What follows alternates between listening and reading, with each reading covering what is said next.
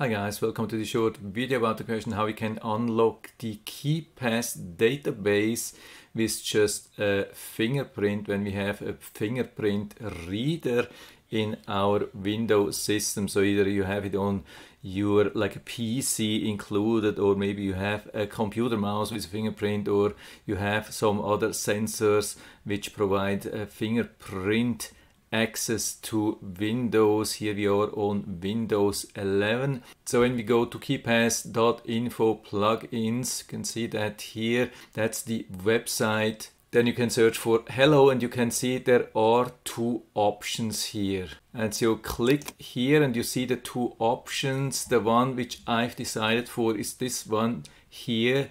The author is called Angel Eel, something like that. Then you can go to the website, click on this thing here. I mean, you can already download it, but I've been thinking it's better to go to the website first, and it's also something on GitHub, so it means it's open source, and it explains everything a little bit, how to install, but I'm going to explain it here anyway, but it's also nicely described actually. So what we need here is the thing on the right side. So click on this thing here and then you can download it. And what you need here is the WinHello unlock. Yeah, let's copy this website here and put it down into the description. So you can just click here if you want and then download the WinHello unlock DLL. That's the thing which you need and nothing else. You click here and it will download it. Of course, it will say it can harm your computer. You click on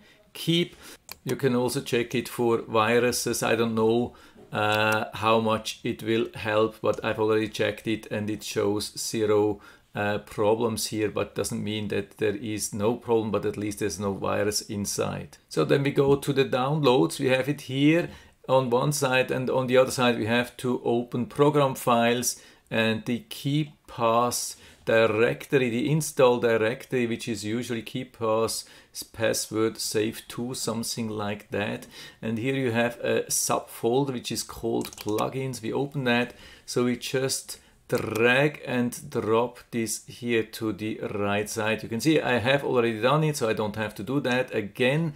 So this is it at the moment, and then we are going to start KeePass. So we just click normal on it. And from here I can only explain you what you have to do. So first is you click on the normal program icon of KeePass. You just double click and then you enter your normal password, which you normal do. No change, no nothing. Just don't change anything on the screen there. Just enter your normal password, and after that it will automatically ask you if you want to add the hello login, and it's important to click yes, otherwise you have to add this manually. So add it, and then in the background Microsoft will open a page or a Windows where they will ask you to scan your finger on the fingerprint scanner. That's important. And one more thing is important: after you have scanned your fingerprint, you have to save the database, otherwise it won't help, of course. You really have to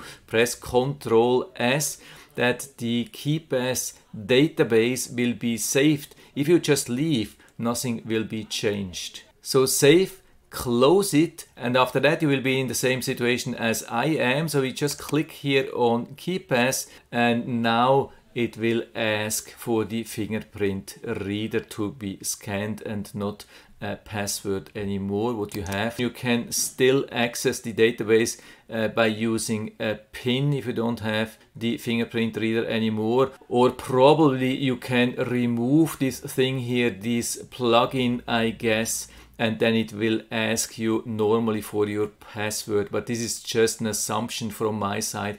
I haven't tried this, but it looks like it's working really good. I've tried this a couple of times, worked really good. So for me it worked, seems to be safe so far.